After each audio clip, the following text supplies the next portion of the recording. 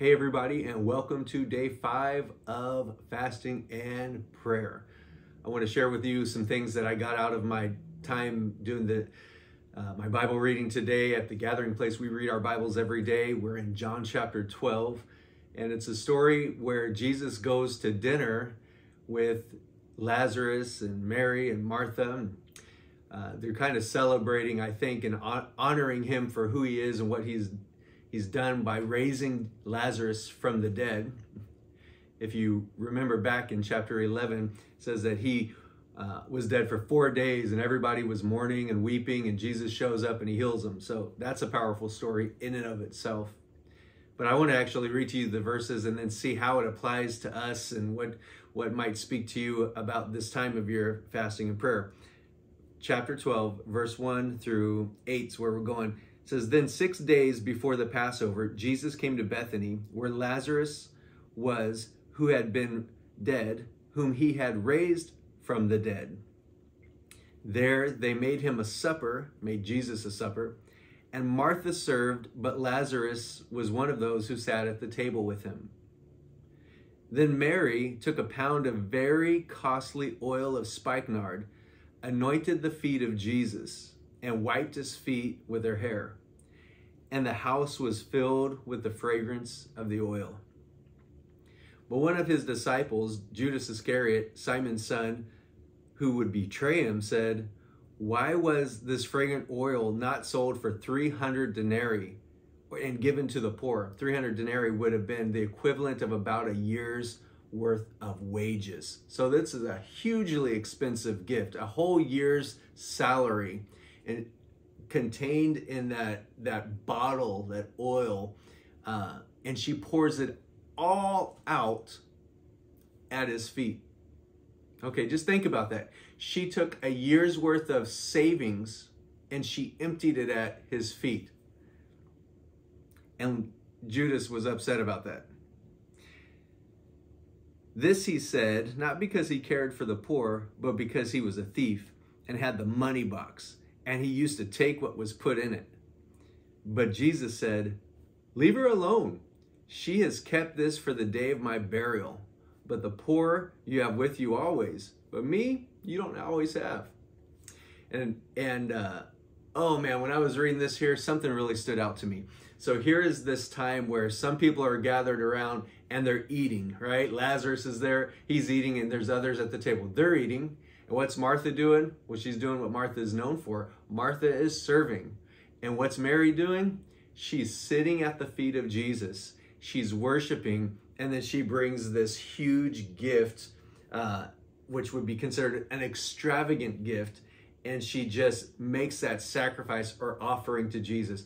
And then, of course, Judas is there, and he's just being all critical and complaining. He's missing the whole point because of his own internal greed and stuff that's just not satisfied and settled on the inside of his heart.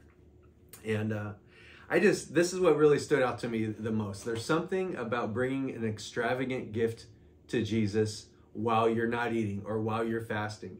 Other people are working, other people are doing their thing, other people are eating and enjoying, they're feasting, but you've set apart some time to sit at Jesus's feet and to worship and to acknowledge him. And coupling that with a heart response that says, "God, I want to give you my all and I want to give you my best. What do I have?" For Mary, she had something that was so valuable. I mean, think about this, a year's worth of value to that in a moment she was offering to the Lord. And she was giving it to him in a way that it would be of no other value to someone else. She wasn't giving it to someone else to see their joy or excitement, because that's awesome to give to people that way where it blesses them. That gives us so much. But this was given directly to Jesus for his benefit. It was to bless him because she loved him, because he meant so much to her, because she wanted to bring something that represented her heart and her gratefulness. There's something about bringing a significant offering during your fast. It's something that catches God's attention, and it's something whose impact will outlast you and me.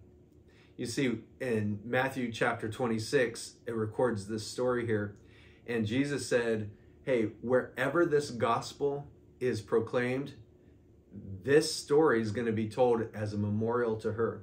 So think about this. For 2,000 years now, her gift has been mentioned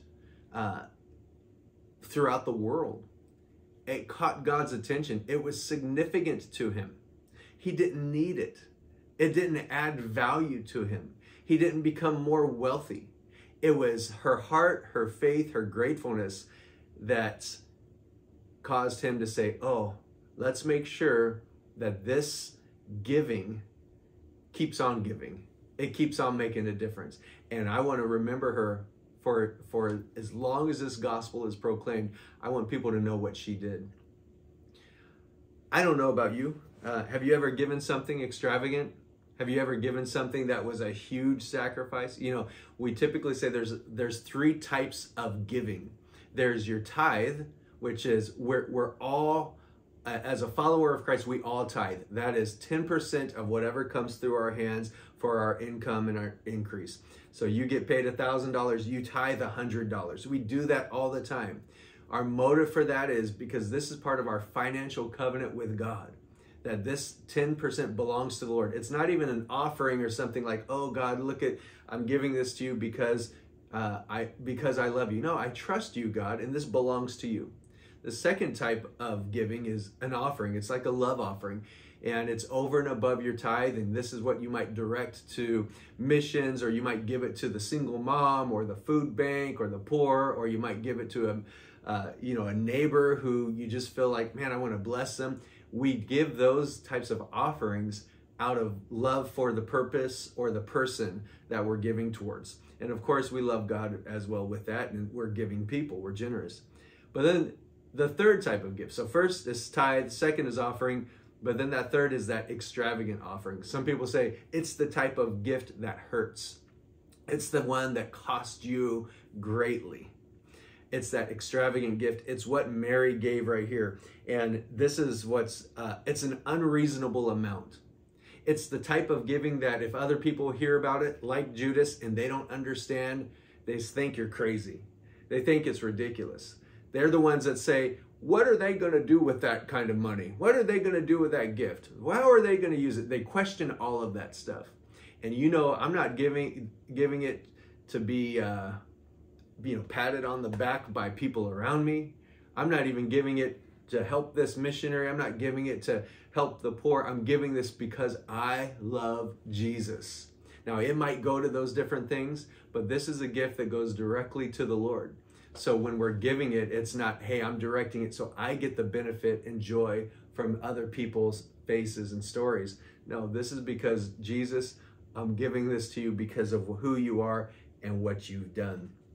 And this is a gift that stretches. I don't know if you've ever given. I'd love to hear maybe what you have given before that has been a real stretch to you. We've given several times that was a huge stretch for us.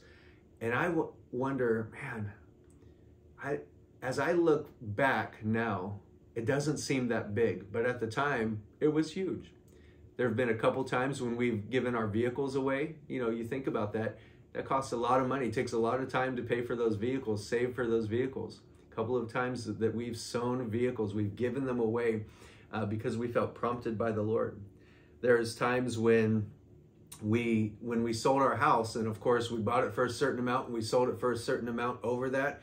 And so all of that profit there, the increase, we tithed on. And that was a big number, but I don't even really consider that an extravagant gift. Though it was a big number for us, it wasn't extravagant because it was just a tithe. And so I'm being challenged even right now in this season to give extravagantly to the Lord. There is something on the inside of me that says, God, I want to believe you. I want to demonstrate my belief, but I also want to demonstrate my gratefulness to you. And I feel like there's some things I'm going after this year to give towards. As far as an amount to give to the Lord, that would be an extravagant gift for me. Now, when we've sown in the past, you know, God has blessed us. He's provided for us. And we've given cars away. I've never had a car given to me personally, but I have had the benefit of, in ministry, using vehicles that were donated to the ministry. And so, hey, Pastor, you could drive this, or I'm driving it for work at times, and thank God for that. That was a blessing to me. But I didn't give those things away, those significant gifts to me, so that I would get something back. I gave it because, Lord, I love you, and I feel prompted. But man, I feel like there is something about Mary's gift that is challenging me to press in, to stretch, and I hope that you're challenged as well. What kind of extravagant gift would God have you give? What would you give to the Lord to really demonstrate your love, your gratefulness to Him for who He is and what He's done for you? You don't have to tell me, but man, do it. See what God does in your life. I hope that encourages you. We'll be back with you again tomorrow.